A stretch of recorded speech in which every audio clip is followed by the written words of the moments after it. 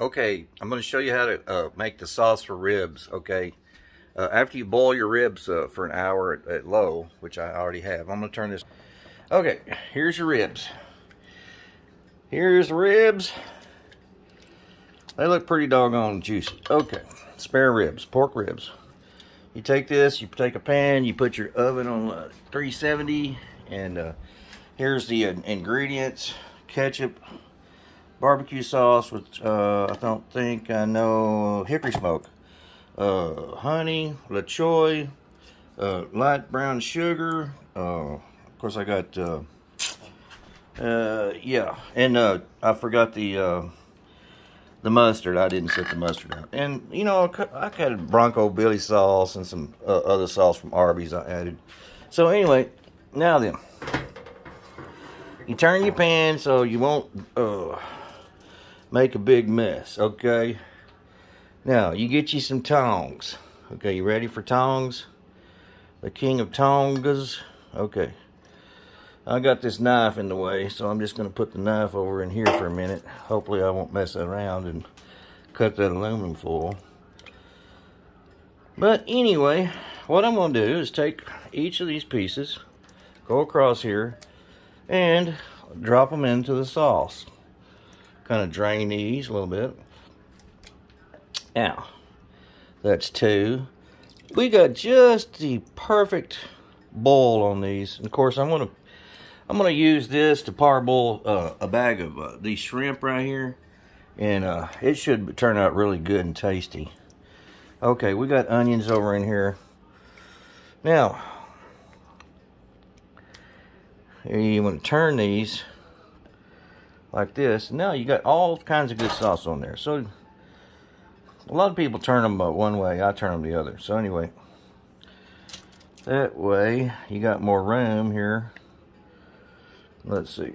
Turn them, turn them, turn them, stir them. Stir them and turn them. Okay.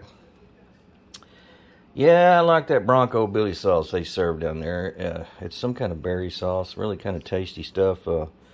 I think they put it out there for, you know, chicken, something like that, you know. Anyway, fried chicken cleavers or slivers or whatever they call them. I still have never been over to get the famous Popeye's chicken sandwich. I have been down here to Arby's, and they have a spicy chicken sandwich. It's really pretty good. And been waiting for a long time. I've had some gift cards to Arby's, and I finally got some coupons. But you can go online if you want to, and sign up through your email, and they will send you an email link, and I think you can get one sandwich for 50% off. Somehow I got lucky, and the lady gave me a whole sandwich for free. I did that twice with two of my email accounts. But at this point, I asked Glow for some coupons. She brought her coupons over from her house, over wherever she lives, off of Benton over there somewhere. Okay, now, if you can notice, we will have a whole slew of this sauce left over. So, you can do one or two things. You can either pour it on there, pour it on in the middle of the cook, or just use it as a dipping sauce. But what I'll probably do is I'll go ahead and do both, you know. I'll just leave a little bit. I can't get these things turned over. I'll probably leave a little bit for dipping sauce. Let's see if there's any more down in there. I think there is. Yay! Yeah, we've got enough to feed a small small people. Not enough for, you know, a big crowd, but anyway.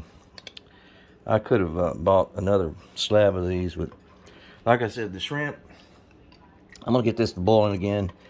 Those shrimp were only $12 a bag. That's 2 pounds at $6 a piece. So anyway, I thought that was pretty good. Yep, the price of everything has gone up immensely. Brisket is just $90, you know, for a big old slab. It's just unbelievable. And gas is just continually going up. But anyway, this is perfect. It's got parboil already in it. And I'm going to start boiling that. Now, with this last bit, here we go. You know, I'm not quite sure how we're going to stack these, but the closer they are, the juicier they'll be in the long run. So anyway, let's just go ahead and stack them on there. And it really doesn't leave a lot of sauce left, so I don't know about the dipping sauce thing. But anyway, let's do this right here. Let's go ahead and just pour that stuff right over the top of that. Yummy. Cowabunga is what they used to say. Okay. And I love this Victorian pattern, Victoria Bill. It matches my kitchen. See the kitchen in here? Anyway. Alrighty, folks. Now, I'm going to have to pull some aluminum foil out of the... You know, we recycle our aluminum foil here. And really, you don't really need a lot to protect the food. But this is what happens. We got too much stuff stuck down in the drawer here. And you might get your finger cut or something, you know. That's the only drawer that actually closes by itself here in this house. Alright. So, kind of lay that piece there. Alright. Clean that knife off. I've had some honey in underneath the cabinet now for like 2 or 3 years. I didn't pay much for it. I can't remember where it came from, but it came from Walgreens. I know that. But anyway, like I said, I didn't really pay a lot for it. Okay, folks. Now, let's see if I can do this with one hand. All right. We're ready? 1, 2, 3. 1, 2, 3. 1, 2, 3. We always like to say 1, 2, 3. 1, 2, 3 around here. So anyway, here it goes. Slam it in there, and we'll let you know how it turns out. I don't know. Probably 35 minutes. I'm not quite sure. But we'll let you know. See you in the funny papers. Oven light. There we go.